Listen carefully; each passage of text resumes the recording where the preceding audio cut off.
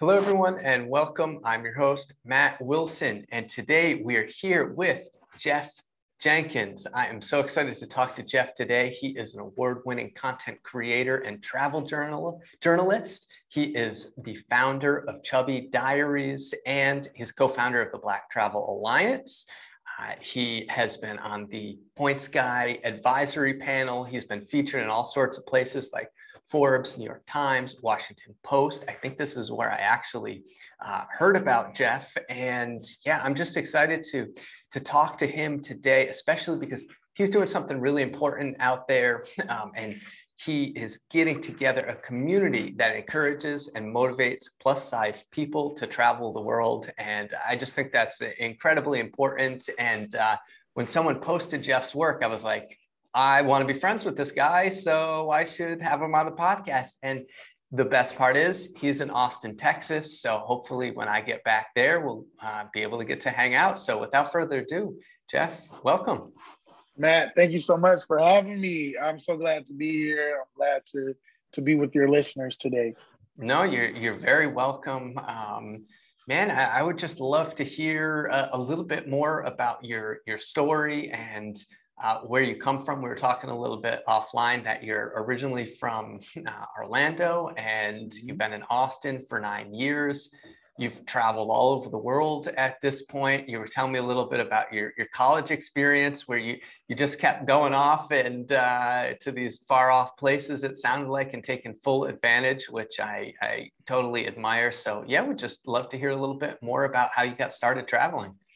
Yeah, for sure. Yeah, born and raised in Orlando, Mickey Mouse country. My dad actually just retired as a chef at Disney. So as a kid, I was going to Disney literally all the time. And then the older we kept getting, the more and more we could just go on our own. And like, I love that. I feel like Disney World definitely shaped the wonder or scratched that itch of being adventurous and seeing the world in a different way and seeing it visionary. Like I love Disney and how they, what's the word for it? Like I think about the Imagineering and how they just had to create things and like magical worlds and stuff like that. And you're like, oh my God, this is incredible.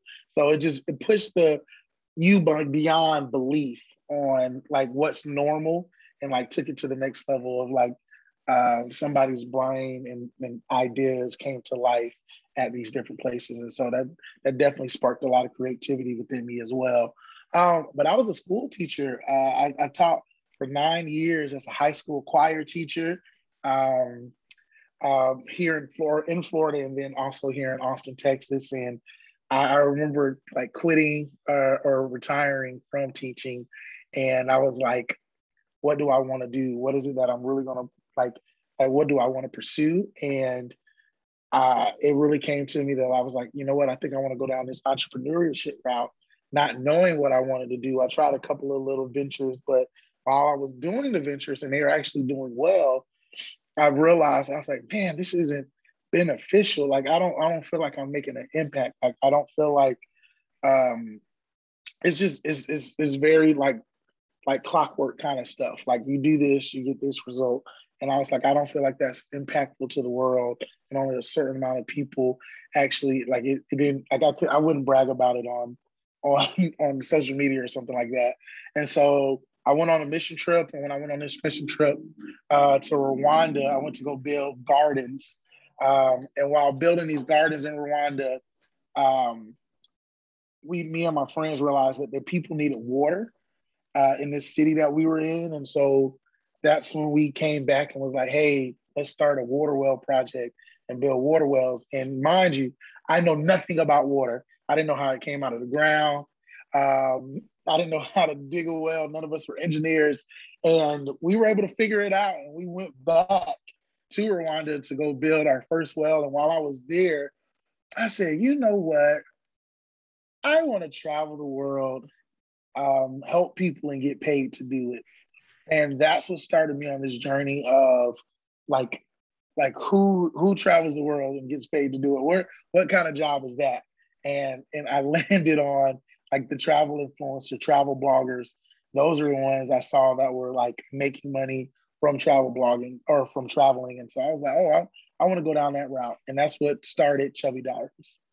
Good for you. That's amazing. And then Jeff, how did you come upon this niche? How did you decide, all right, Chubby Diaries, this is what I want to do specifically with, because, there's tons of travel bloggers, but you really stand out. I mean,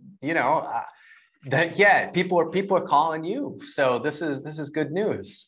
Yeah. So what happened was, it was my cousin who, I remember everybody being like, oh, you should have a niche. You should have a niche.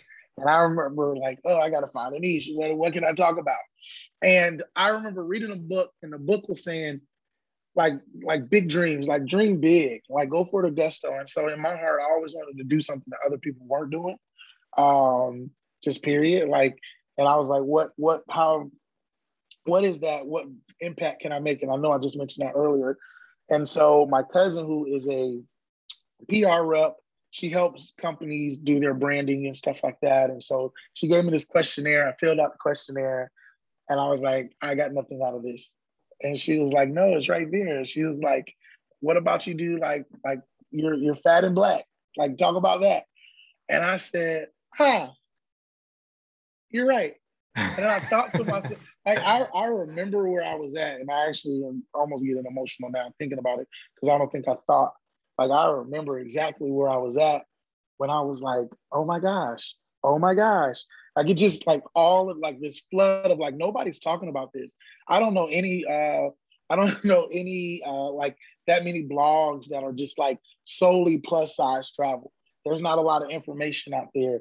And I knew at that point that I was on to something. And you know how like people talk about, you have a good idea when people be like, that's a good idea. I wish I thought of that first, I got that from a lot of colleagues and peers and stuff like that. And so I knew I was on to something. I knew that this was something that had a lot of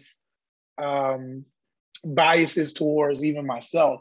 Like, I realized I was like one of the only like larger people traveling around the world as much as I was. Like, I go somewhere and I was like, man, I don't actually see like other plus size people traveling like me.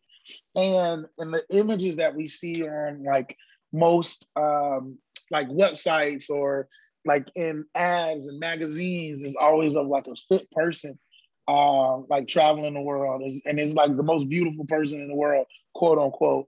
And so I feel like that's not fully a representation of America or even the world, because like there's a lot of average body people out there, and I wanted to be able to bring representation to that. So I knew I was on to something from that me filling out. Like, it didn't just come to me and I was like, man, this is what I'm going to do.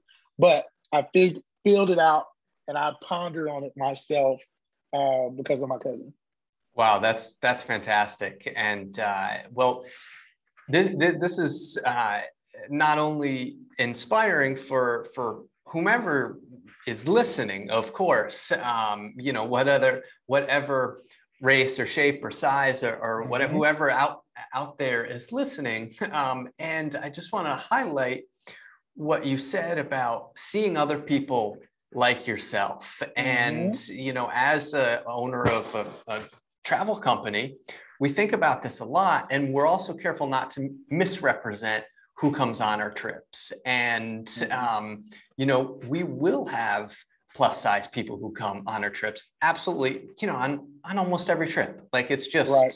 It just is part of our demographic. And we want to make sure that we appropriately showcase that in a way. And, we don't force it, right? Like, sometimes we have trips and there is no Black representation. And, so we're not like trying to put photos up that aren't really real. But Jeff, I wanted to talk to you a little bit more on, of course, how we can get better about this or better at this. And just as you said, make people feel, I think you said, make people feel comfortable. And, or like I heard you say in one of your videos, you want to encourage and motivate plus size people to travel the world. So I first wanted to ask, I guess, what are some of the things that plus size people might want to think about when they are going to travel? Maybe they've never been outside of the country, and or they're going on a trip and they're like, oh man, there's a hike on this trip. It's a group thing. Maybe I don't feel so comfortable doing this whole hike. What are some of the things that go through your head personally before you set out on an adventure? Yeah, well, one thing I want to mention is that I've come to these three things when it comes down to plus size people's the lacks within the travel space. There's a lack of accessibility, comfort, and community. And so I try to tackle all three of those things. And talk about accessibility. A lot of times people are caught up, and especially there's a lot of biases towards being plus size or being fat, period, and how there's like our fat phobia, like people are fat phobic in a way. Some people are, and I'm not saying that all is, but one thing I always tell people, and even with my uncle, I'm not here to promote obesity at all. I'm here to get people and encourage them to live life now. I believe that people should have like the same experiences. There's all these other like weight loss like pages and blogs and companies and brands. It's a multi-billion-dollar business on weight loss by itself, And a lot of times it's where we're trying to get you to. It is never like talking to the person where they're at right now. And I feel like with Chubby Diaries, that's what we do. We're talking to the person where they're at right now. And that's powerful because there's so many, for the most part, there's not a lot of outlets that talk to the person where they're at right now. And so that's what we try to do. And so we do that through just the content that we create. Even for myself, like a lot of research, you actually have to look up stuff. I know that people who aren't plus size that don't look into things, they love to, if they have the opportunity of letting somebody else plan their trip because of them not knowing, they would do that. And everybody's not like me. I'm type A, I want to know everything I'm doing. I actually want to explore and learn. Like before I even got into this, I used to sit at my computer and I would make itineraries of like trips and like randomly plan like whole trips out, how much it costs and everything, and never even go on the trip. And so I was just always that guy. So I feel like that's like my little superpower. But I would say I know a lot of people don't do that. And so do your research, like get online, find out what the size restrictions are, find out what the weight limits are. Those are things that help out most airlines, or you can even go to my website. I actually have a free guide on airline policies, like for people of size. And you can find out if you can get an extra seat on an airplane at free of charge. And so like Southwest is amazing with it, with their people of size, policy, and where you can get a free seat if you purchase it ahead of time, they'll reimburse you. Or if you go up to the gate or you call ahead, you can find out if there's an empty seat next or on somewhere on the plane, and they'll try to put you in that seat. And if not, they'll put you on the next flight so that you can be comfortable on the flight. So it's things like that. And so I would just say do your research. Talking about a hike with people in groups, like one thing you have to learn is that you also have to like know your body. Know that like you might not be able to keep up with them, and it's okay. But then it's also good to know like the people who are organizing the trip or putting the trip on, that knowing that like meeting the needs of the people that's on that trip as well, and knowing that like I've been places where and I'm a little bit more athletic than most plus size people. Like I took my grandmother to Paris and a few years ago. And she was like, I don't know how you do it. She was like, I was like, what you mean? She was like, you're so big, but you just like move. You just don't stop moving. Like how? And so I was like, I don't know what it is. I think I just don't stop moving. And that's what helps. But compared to other people, like, but I've had to learn for myself, like, it's okay to take breaks. It's okay to like not have to feel the pressure of having to keep up with the crowd sometimes. If it works, it works. And then you just knowing like, there's all these trails out there now where they actually have like the intensity level on the trails, or there's different excursions. And I've been trying to get that for more people to put that on their websites and things like that. Like, how intense is the activity or excursion that you're doing? And so I'm trying to make that more universal in a lot of ways. That's great. I can't help but take some notes while you're speaking. And I like you cover those three things: accessibility, comfort, and community. And I just especially appreciate what you said about speaking to people where they are right now. If people ask me, hey, I'm going on the Inca Trail, right? It's a 3-day hike to Machu Picchu, or 4-day hike, 3-night to Machu Picchu. Anything I should know before? Is it difficult? Of course, I'm going to tell them, yeah, it's difficult. And yeah, you should train, right? That's just the more prepared you are, the better you'll have. But sign up for things and challenge yourself. And I think it's just important that, as you said, people get out there and they don't let that hold them back, because life is short. It's like, what were some of your first trips where you said, all right, I'm going to go for it? Or did you always just have this confidence because, I move well, so I'm just going to go out and do my thing? Yeah. Well, see, I feel like I didn't know. Yeah, I was different. I would say that, because even just as a Black man, I didn't see a lot of Black people out there traveling. There is power, once again, in representation. So now I've learned for myself. I've seen different organizations now. There's like plus size hikers that like they go and do hikes, and they see, like, now you get to see plus size people hiking. The only people I ever see hiking were skinny people.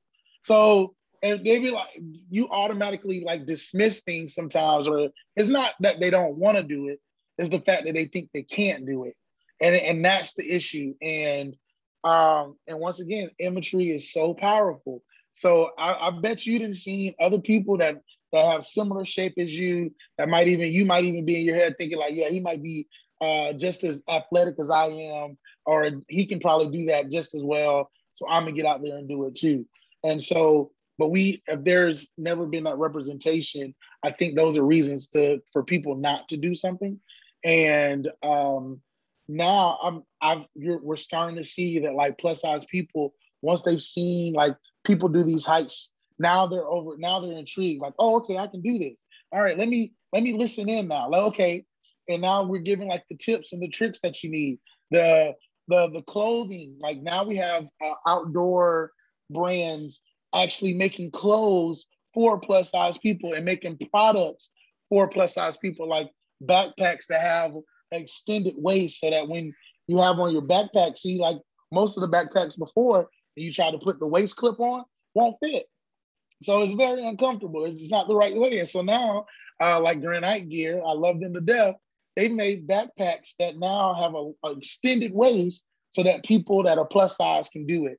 And so I don't even know why people get upset about people making like plus size items. But I was like, because it's like, you want them to get out there, right? And so this is a way for people to get active, to do more activities. They actually could lose weight from it. It just all these different things. And so I continue to just go back off of just that imagery thing of like them seeing themselves represented. And when they see themselves represented, now they're more intrigued. Now they're like, show me what I can do. How can I get there? And so it takes brave people like myself and other people within the travel, plus size travel community, going out there and doing it themselves so that they can see themselves. I have a video of me going scuba diving, or I did a post on Instagram. I've never gotten so many responses and DMs from people being like, you know what? I've never put this on my bucket list because I didn't think they had tanks and backpacks or wetsuits that would fit me. And so that to me was very powerful. Now people are like, you know what? Now it's on my bucket list. Now I'm okay. Like, if Jeff can do it, I can probably get on there too then. Or I can go scuba diving as well now. And that's the thing that I feel is like very powerful. Wow, that's great. And these are things I just really never thought of of course, personally, but these are things I'll see similar, like the wetsuit thing. I never thought of that. I don't think we have a trip. We don't have a trip where it requires a wetsuit, right? Like snorkeling and Belize, you don't really need a wetsuit, just as an example. But yeah, that's a fantastic one that people who are, running these companies just may not have thought about.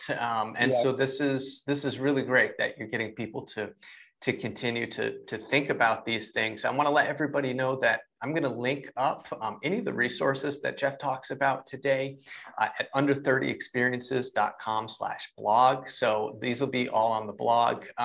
Jeff, could you repeat the name? Of course, we're going to shout out Southwest because that's amazing, the airline who hooks you up. But also, could you tell me who the brand was that you mentioned that does the plus size backpacks? Granite Gear. Granite Gear. Okay. Okay, yeah. Cool. I've heard of them. Yeah, that's fantastic. And for maybe business owners that are listening to this as well, I mean, not only is it the right thing to do, but it's also a serious addressable market that come on, you want to capture. Like it's just good business, and that's the best. That's the best when you're talking about sustainability, for example, with I don't know, climate change, and a lot of these solutions are things that, yes, they improve, they make the world a better place, right? But it's also, there's also cost savings involved, and or opportunities because I mean, capitalism talks, it works. And I feel like that has propelled me in such a way because I knew I couldn't just go off of like emotions or like feelings or whatever. Like I want people to feel some kind of way, or like I feel like this is fair. Like I started going to the bottom line of stuff, and like people understand money. And I was like, there's a whole marginalized group of people that have money to spend here in America that you can be making a buttload from because they will buy your products because there's nobody else that are creating products at this moment. And so this is a great time to jump on just the plus size travel, because I know that the one thing we have seen it in the fashion community, where the fashion community has now embraced. So even luxury brands now have like plus size, like a catalog for plus size people or a section for it. And like Rihanna's Shein, or not Shein, but Fenty, like she has, like when she came out, it was automatically like, hey, we're going to make sure that we have sizes for all people. And now they're there's $1 billion company now. Unbelievable. So, wow. Yeah. And are some of these brands and resources, are those in your guide? No, but they should be at it. Some of the Fenty stuff is way more like lingerie and underwears and stuff like that. So, yeah. shows what I know about fashion, but those things about like a plus size wetsuit, right? Like if you have a link for that, please let me know. I just get on YouTube. I actually just got on Amazon and found one. Great. For myself. I ended up buying my own. And that's the thing, like talking about the research. So I got online, I was going great white shark diving and or in the caves though. And I know you had to wear a wetsuit. We were in South Africa. And I was like, let me get online. Let me see what their normal sizes are. And they actually listed their sizes, which was great. And I think they stopped at like 2X. And I'm a 4X in like a wetsuit. And so I got online. I was like, you know what? I'm not going to chance it. I'm going to come with my own suit. I bought it while I was in New York. It came 2 days later and ended up having it for my trip. And so, yeah, I just did my own little research and found out from it. But I don't know where that is. I bought it like years ago now, and I just take it everywhere with me.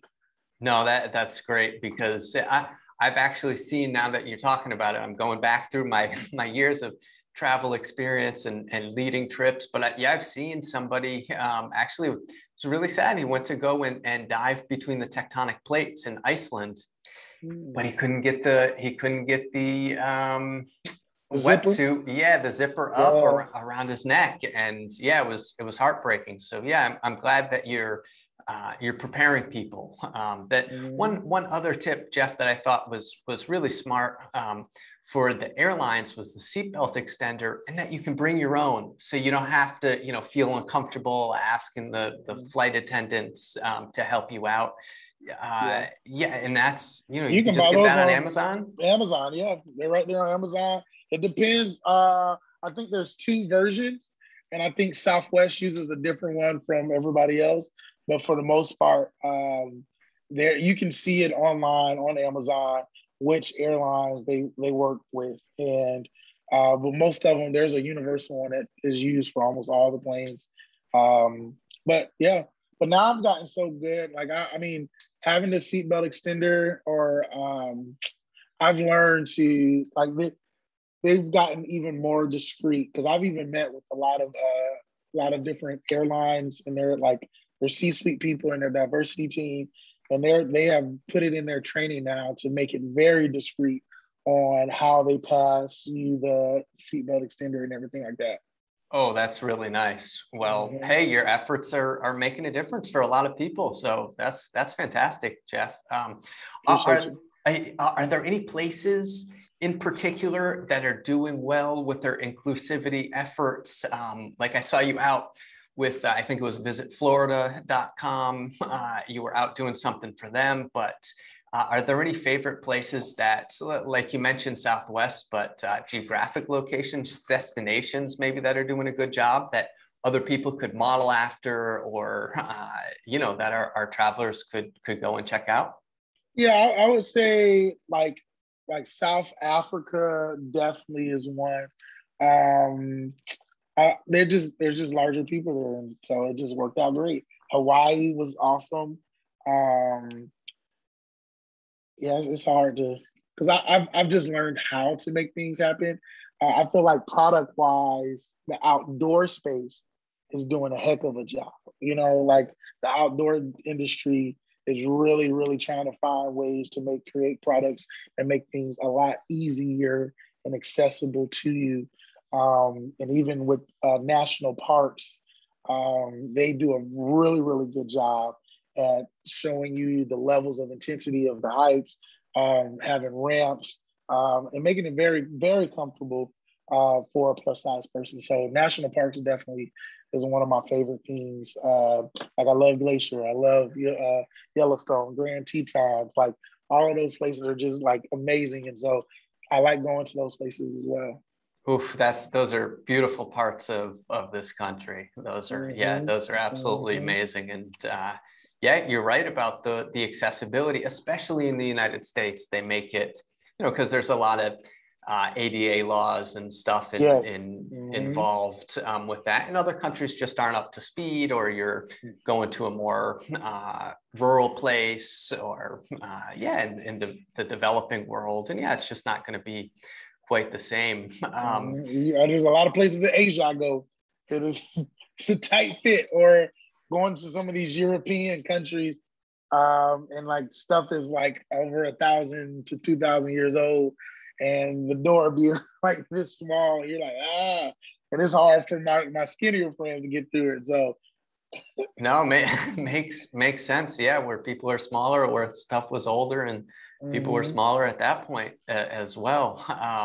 Wow. So Jeff, we talked a lot about what you do for the plus size world, but you're also co-founder of the Black Travel Alliance. So I'd love to hear a little bit more about what you do with that organization, and just tell us a little bit more about how you got involved there. Yeah, so Black Travel Alliance started because of the response to the George Floyd incident that happened here in America back in June of last year.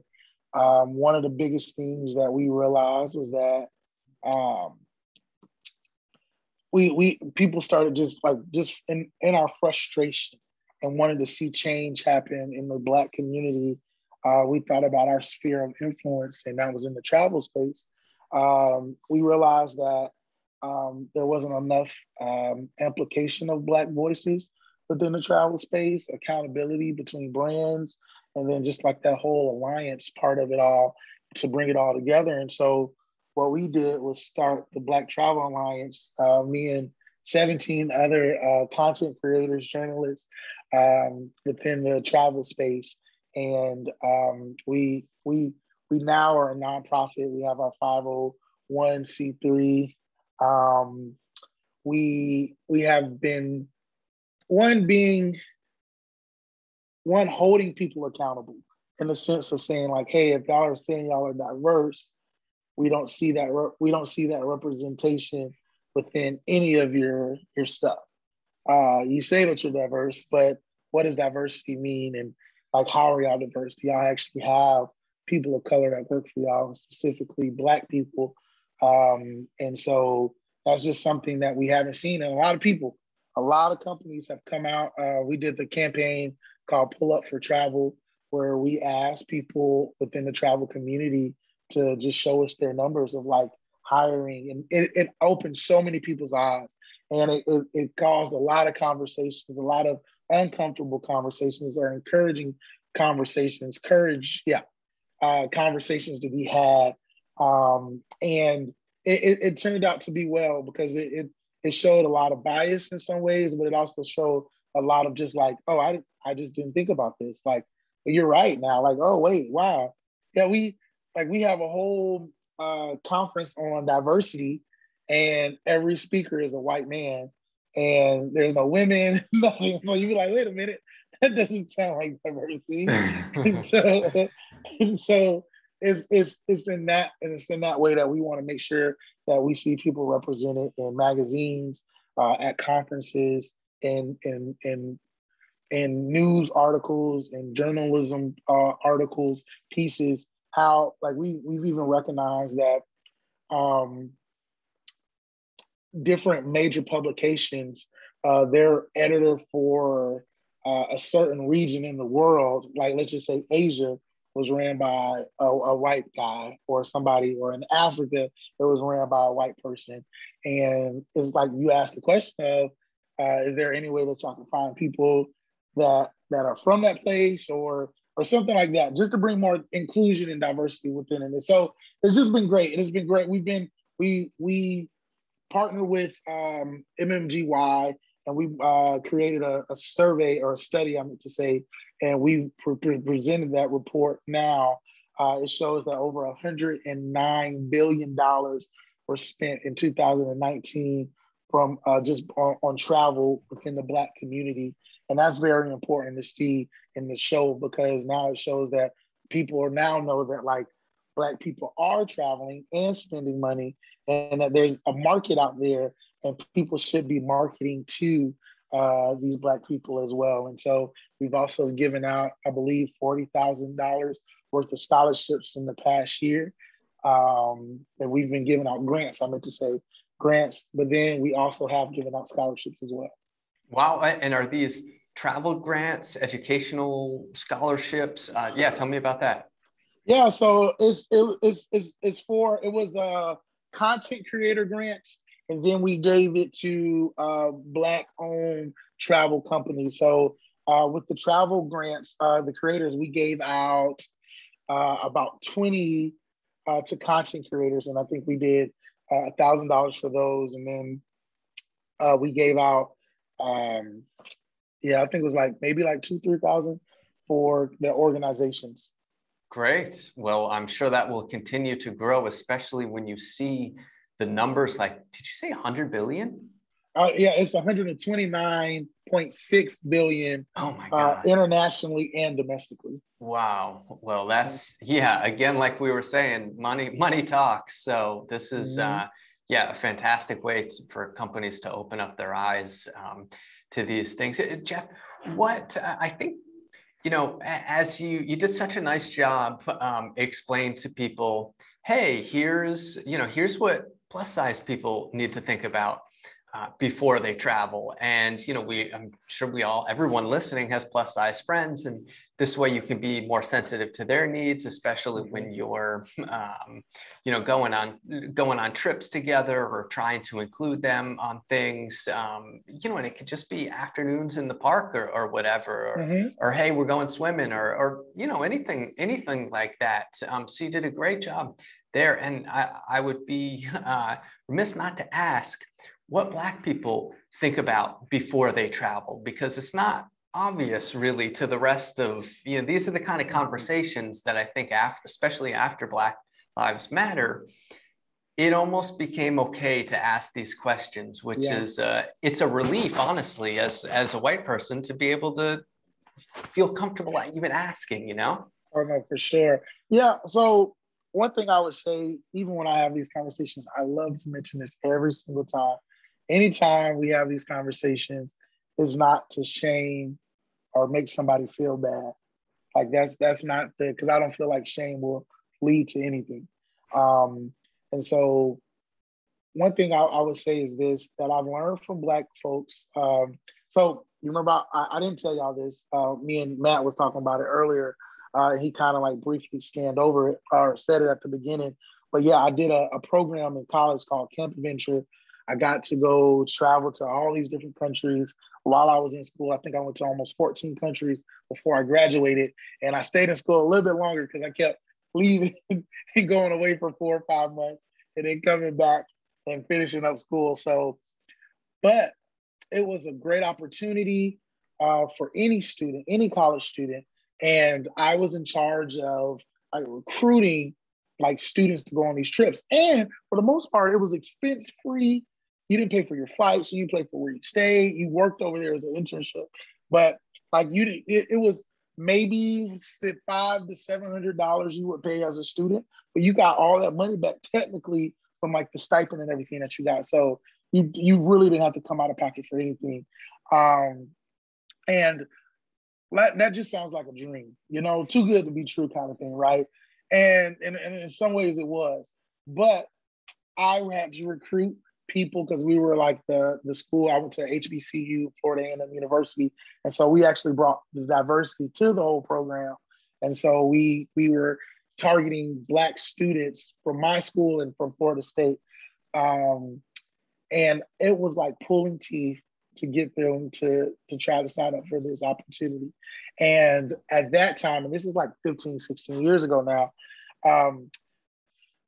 one, like I told y'all before, representation. People never saw this. The more I've been in the travel space, the more I started finding out that like I have friends that have parents or grandparents or uncles and aunties that are white that took them on these like trips as kids. Trips as kids for me was like down the street. It was just Mickey Mouse. Like we didn't go places, or we'll go see a family member in another state. So the one thing for Black people is they never actually had those opportunities growing up, or they felt like they didn't have those opportunities, or even it really came down to money. That's one thing that Black people think about when it comes down to travel, and knowing how to actually like budget and do the stuff that they need to do to travel. Safety. Come to find out, a lot of people will tell you this, that people feel a little bit more safe actually going to other countries because there's more of that American status to where it's like you're almost untouchable in that way, quote unquote, to where, but yeah, it was always like a safety thing. There's always, we know that like statistically or like through the years, that there have been times within American history where it wasn't as safe for a Black person as it was for a white counterpart. And so we felt like that might have correlated over into the travel and being in other countries as well. But we've found out now that is usually the opposite in the sense to where you actually feel a little bit more safe in other countries sometimes. But that was another thing, getting on airplanes, flying across seas, being in a foreign place. That was, since our family members, our cousins, our moms, dads weren't doing that, we just didn't do it because we didn't have anybody else in our family doing it. Like it was a big step for me. The first time I ever got on an airplane, first time was to Japan. And I was the first country I ever went to, ever. And it was a big moment for me. Like, it was like, I knew me saying that I was going to Japan, how my family would respond. I knew, like, it was, to me, it was random, first of all. But it was like, wait, you doing what? Wait, Japan? For what? Why? Why would you go to Japan? That's what it was. Like, that was the conversation. And I remember my mom having to like figure out in her own head, like, okay, it's okay, you can go. Like, she had to like figure it out, like, oh my God, something might happen to you over there, which parents do have that. Like, I'm not saying that parents don't have these moments, but I feel like it's a little bit different for more so like that safety, and like as a Black kid, like, man, we don't know what can happen to you over there. And so that all, like, people now, I have family members that have passports. None of them had passports before they went on trips. My grandma always wanted to go to Paris. That's why I took her to Paris. But yeah, like, now my family travels. Now my family gets out there because they have people within their family or friends now that are traveling and doing and seeing the world. And like, them coming back, me coming back from Japan, and then coming back and being like, oh, that was amazing. I got to go again, and I'm going to go to Europe now. And then I come back like, oh, okay, he didn't die. He's good. And he looked like he had a great time. So I guess I can go now, you know? And that's what it is. And I feel like that's what happens a lot and within the Black community. Now all these people are going across seas. Now these people are going places. Now we're seeing that, like, okay, like, this is cool. Like, we can do this. That's amazing. Just by you existing, having these experiences for yourself, you're now a role model in your community, and people are seeing that it's okay to do. And you know, you're earning money now as a travel influencer. So this is, you know, that's a huge step as well. I mean, that's so many people's dream, regardless of race, religion, size, whatever. Yeah, for sure. So yeah, Jeff, that's awesome. I wanted to ask about a little bit about financial education. Okay. I know a lot of people, and this is, again, whomever is going to go travel, when you tell the people around you, hey, I'm going to Japan, they're like, wait, you have this good job, you know, shouldn't you be saving up for a house? Yeah. Don't you want to pay off your student loans instead of going on this trip? You know, all the stuff that you hear, like, but specifically financially related, like, oh, you should, as a man, right, you should probably save that for a ring to give to a nice girl one day. You know, you'll hear that kind of thing. It's like, well, wait a second, I'm investing in myself right now. Right. Right. So I'd love to hear what it's like, specifically in the Black community, but this is something that everybody, when it comes to financial education and well, of course, being careful not to rack up a lot of debt because of travel. But what are the things that you think about specifically? Hey, am I ready to go and travel? Can I make this financial commitment? Well, yeah, I can definitely say now, like, I don't work off of debt to travel anywhere now. Like, if I can't pay for it, I just don't go, you know?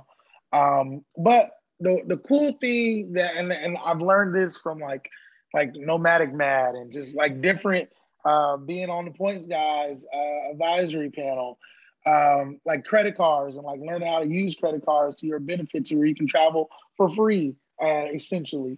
Or whatever you do on your daily spending, how that can be cash back towards your plane ticket and things like that. The one thing that I love showing people is that parents, I can definitely say parents, especially parents from our parents' generation, they spent a lot of money on stuff they don't need. And they spend a lot of money on just like, and they don't even know they're frivolously spending it, you know? Like cable. I mean, although people still have cable, a lot of people in our generation doesn't have cable like that no more. Like, give us internet, we good. We can watch Netflix, we can do that. And we're still spending literally, because I remember people's bills being $200 to $400 a month just on cable bills, you know? Like, and I'm just like, Like what? Why? Um, the different things people put in their houses. I feel like now millennials and Gen Zs, they're definitely like becoming more minimalistic and so we less things. We don't need as much stuff. And so like we're just talking about like people adding all of this stuff in their house that they just is just here. And they spent thousands of dollars, like thousands upon thousands of dollars on furniture and buying fine china that costs Mhm. above. So it's not that they weren't spending money; it was just what you spent it on. And so I try to show people like you could go out and splurge $100 to $200 a night on a meal because that's a lot of times a lot of people don't realize that how much they spend on eating out all the time. Like if you cut back on that, man, that's a plane ticket within a month, or Absolutely. guys that love to buy the Jordans. Like the Jordans cost $200 to $250. That's another plane ticket. Like and that's the thing is like bringing that reality back to people of like, okay, how do I save money here? Like to me, I like to travel, so I'm gonna eat, and this is before. Well, I'm guessing I'm gonna have to eat PB&J sandwiches here, guys. Like, because I got this trip coming up. I need to eat PB&J. I need to put a hold back so that I can like be able to do this trip. And the sacrifice is amazing. A lot of times, like the war is even amazing when you have the sacrifice. But now there are times where you can live in abundance, and there is abundance out there. And so, like, it's just always picking and choosing how you spend your money because there's no reason or there's nothing wrong with you if you have the money to spend the money if you want to. But and there's smarter ways to because people are like, did you win the lottery? Like, how are you traveling so much? Literally, people was like people would talk to my mom and be like, "Oh yeah, he won. Yeah, he had to."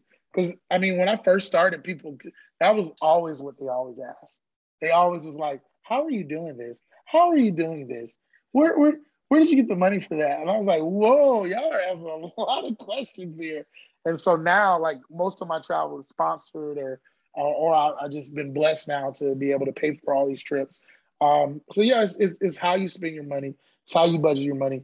Like I was saying with those credit cards, there's a way to invest into something to where you get free stuff from it.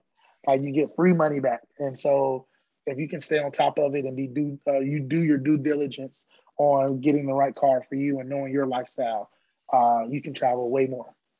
That's great. Those PB&J sandwiches are paying off, Jeff. Now Man, you're who now, you telling? Who you telling? We that's out. amazing. That's I got that's great. Croatia. I got Croatia in 5 days, so I'm going to Wow. yacht week. I've always wanted to go, so I'm super pumped up about that. Great. Great. That's awesome. Jeff, you want to go into some rapid fire questions? Yeah, please. All right, let's do it. So I'm just gonna, well, you probably know how rapid fire questions work. I don't know why I would explain it to somebody, but That's all good. I'm gonna ask you a travel related question, and you can just say the first thing that comes to the top of your mind. If you'd like to elaborate a little bit, you're more than welcome. But yeah, we're For coming up on sure. the top of the hour, so. All right, I would love to know what your favorite restaurant in the entire world is.